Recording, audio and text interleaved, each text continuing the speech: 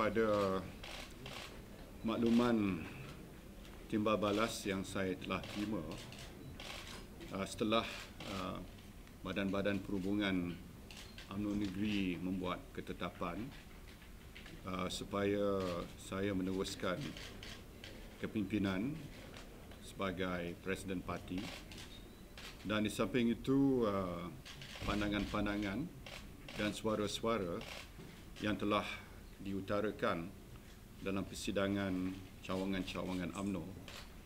Sebahagian besar daripada ahli-ahli UMNO mahukan supaya saya dapat meneruskan kepimpinan parti sebagai Presiden Parti. Saya amat terima kasih, lagi amat terharu dengan sokongan dan kepercayaan yang telah diberikan dan disuarakan oleh ahli-ahli UMNO di semua peringkat.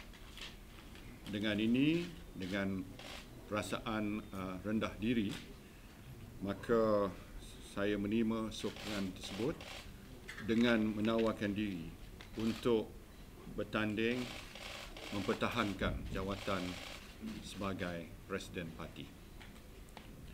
Semoga dengan mandat dan kepercayaan yang diberikan, nanti dapatlah kita sama-sama berusaha dan berjuang untuk memperkasa dan memantapkan lagi Parti UMNO dan seterusnya memartabatkan agama, bangsa dan negara kita.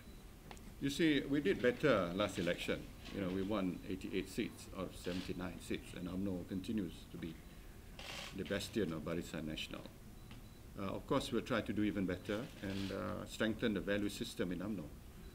I think what is important is to make sure that the value system in UMNO, the need to fight for the interests of the party above all, to reject money politics, to be concerned about the interests of the rakyat. These are, values that UMNO members at all levels must portray to the people. Then people will have more confidence in UMNO.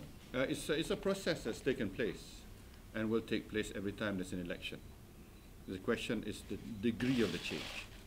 But I will expect this election, there will be changes at different levels too. Basically, I've always been a great advocate of continuity and change. I think one has to, important thing is that stability, and at the same time, we allow for changes to take place. And I think UMNO has proven itself as a dynamic party, because changes have taken place in UMNO at different levels, even at the highest level, from time to time.